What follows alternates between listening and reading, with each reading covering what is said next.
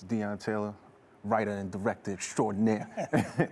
But he wrote a beautiful script, a very powerful story, and that message right there on human trafficking. Prior to the movie, I started doing research and stuff like that. It was mind-blowing, some of the statistics, and it's such a big domestic problem, so that's part of what pulled me in to want to shine a light on that issue. I would have never, just as a black filmmaker, I don't think I would have ever explored making a movie surrounded by trafficking. And what happened was I ended up receiving an email from my daughter's school, who's 12 at the time, and it was like, local kids at the mall are being trafficked, don't drop your kids off. And I was just like, what is this?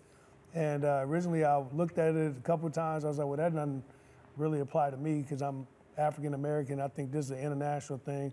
And I was shocked to find out that 62% of the women that are being trafficked are African American, kids and adult women.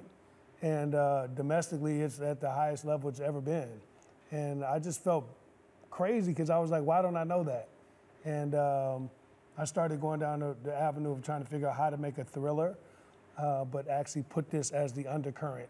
And I think we did a really, really good job at it. The movie is insane, yeah.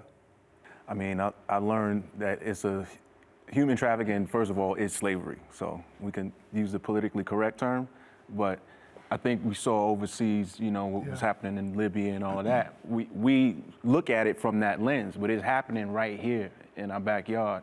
And that's like the biggest takeaway for me, is for people, it's for us we've been able to entertain while informing. So that's the perfect storm. Yeah, I like that, that's good. I think for forever we've been sitting in this world where, Hollywood has been able to put out one black film a year or whatever that is for the last 20 years, and most of the time they're successful because it's an underserved market.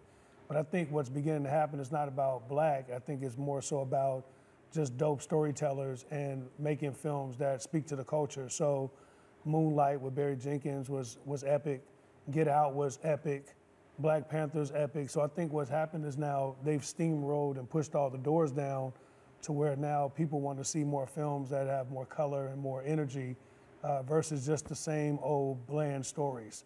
And I think that's where you're getting the urban fusion at now, including Traffik. Like, I think we were just discussing this before, but you look at the poster and understand what the trailer is and the concept of the movie, that's not a black film. We would typically not get that movie.